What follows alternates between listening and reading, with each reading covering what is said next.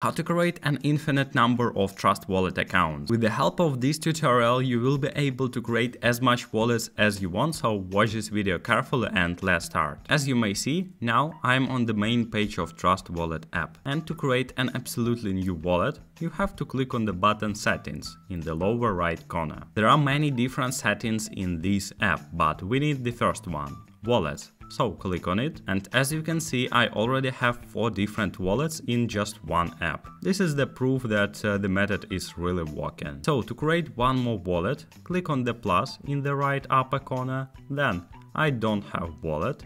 Next, backup manually.